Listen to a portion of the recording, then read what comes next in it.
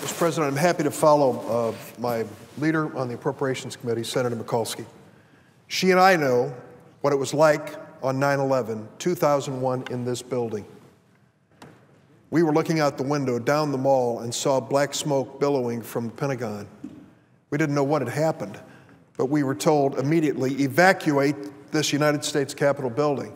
I'd never heard those words before, and we raced out of the building, standing on the lawn outside, unaware of exactly what was happening. We knew about the tragedy in New York. We didn't know what was next.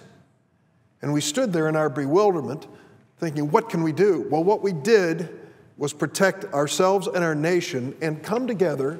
And I remember our choral director, when we came together, Senator Mikulski of Maryland, led us in singing God Bless America that evening on the steps of the United States Capitol. There was a feeling of bipartisanship brought about by the tragedy of that moment and the belief that we had to rise above party and do something to keep America safe, and we did. And I'm proud of that. And I'm proud of the role that the senator from Maryland played in that. One of the aspects of it went way beyond singing.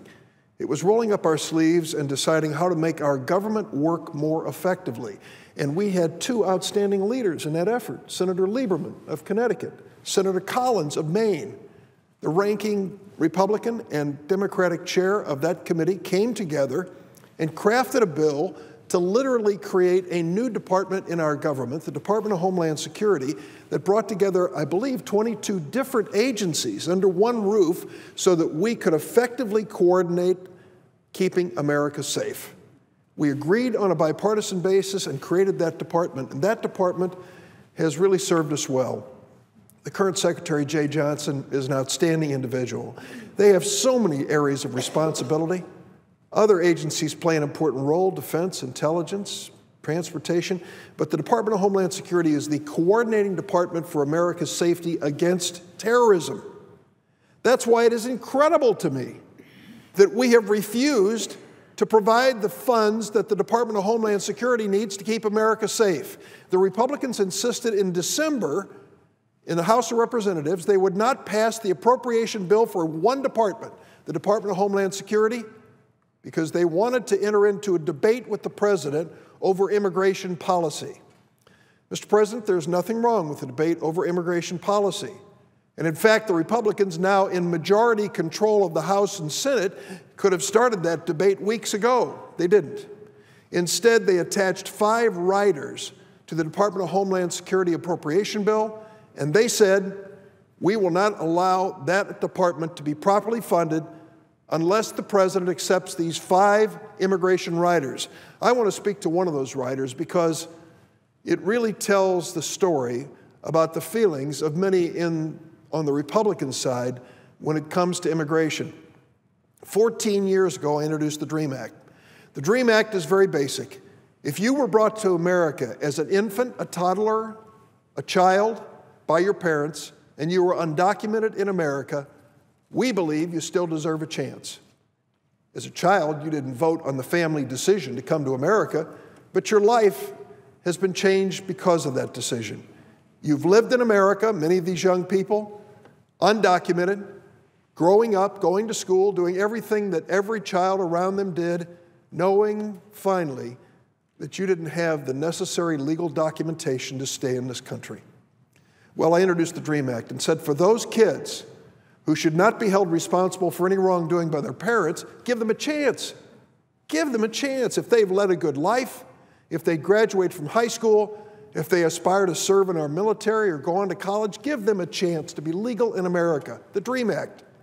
We've never enacted it into law, despite 14 years of good effort.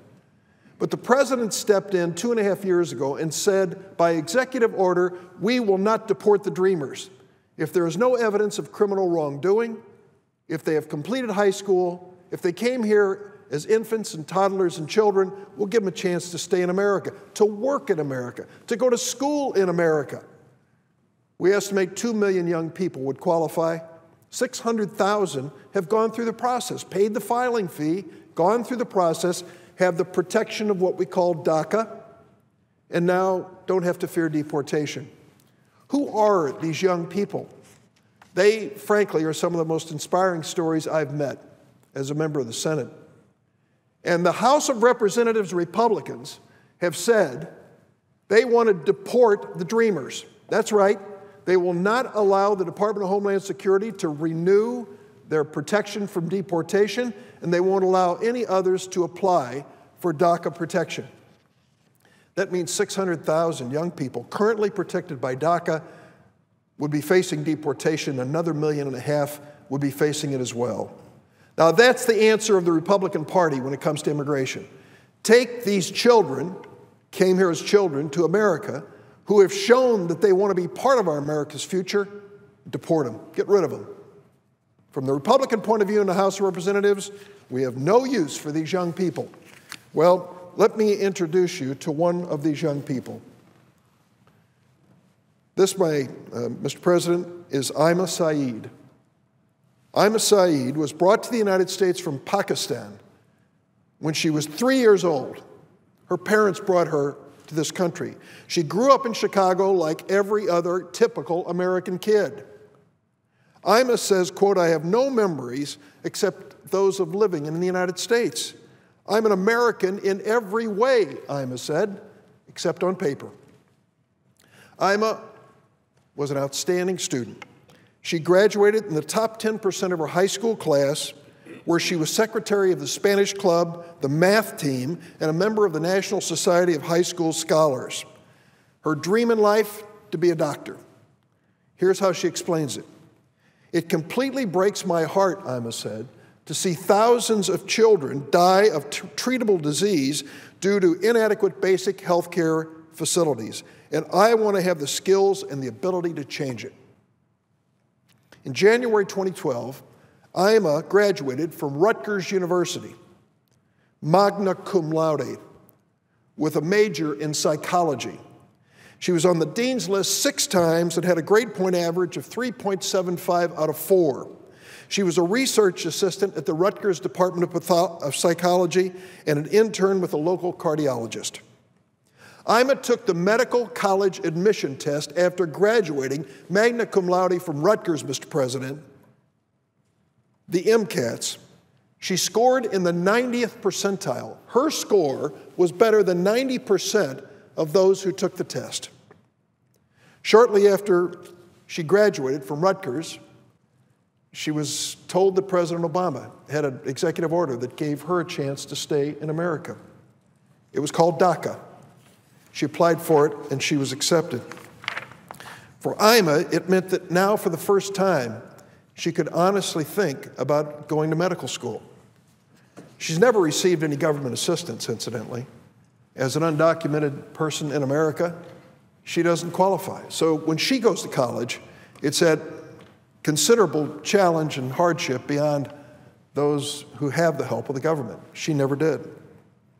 Aaima sent me a letter, and she said that, I quote, about DACA, she said, I went from feeling hopeless and full of uncertainty regarding my future to feeling confident and optimistic that one day I may actually get the opportunity to help my community and people in poverty-stricken areas.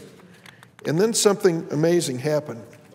Loyola University in Chicago, after the president's executive order on DACA, decided that they would create 10 spots in their medical school for DACA students around America like Aaima. She applied. I got to go to Loyola the day that they started classes, the 10 of them. Aaima is an amazing young woman, an extraordinary academic achievement in her life. And she's surrounded by those just like her, who are, quote, undocumented, protected by President Obama's executive order. Well, the 10 were accepted to Loyola in a special program in their medical school on one condition. And that is, when they finished and became doctors, they had to agree to serve in underserved areas where the poor people live in America and don't have doctors. They gladly agreed to do it. They're not going to medical school to get rich. They're going to medical school for the enrichment of a profession where they can help so many deserving people. And that's where Aaima is today, at Loyola Medical School. And I want to thank Loyola University for giving her a chance and giving 9 others a chance. And I want to thank them as well for giving Aaima the opportunity to serve those in America in cities and rural areas who have no doctors. Mr. President, the House Republicans want to deport this young woman. That's what they've said. We want to deport her. We don't believe she should stay in America. After all that she has accomplished in her life, after all that she promises to bring to our great country, the Republicans have said no. We don't need you. We don't want you. Leave. That is what the writer says on the Department of Homeland Security. I come to this floor virtually every day and tell another story like the story of Aaima, the story of what she has been through and the promise that she holds out for the future of this country. I cannot understand the mentality of some on the other side of the aisle who are so hateful when it comes to these young, idealistic, amazing young people. Some of the things they've said about these dreamers are really sad. I've had a chance to meet them, and I'm going to continue to work for them. So let's do this.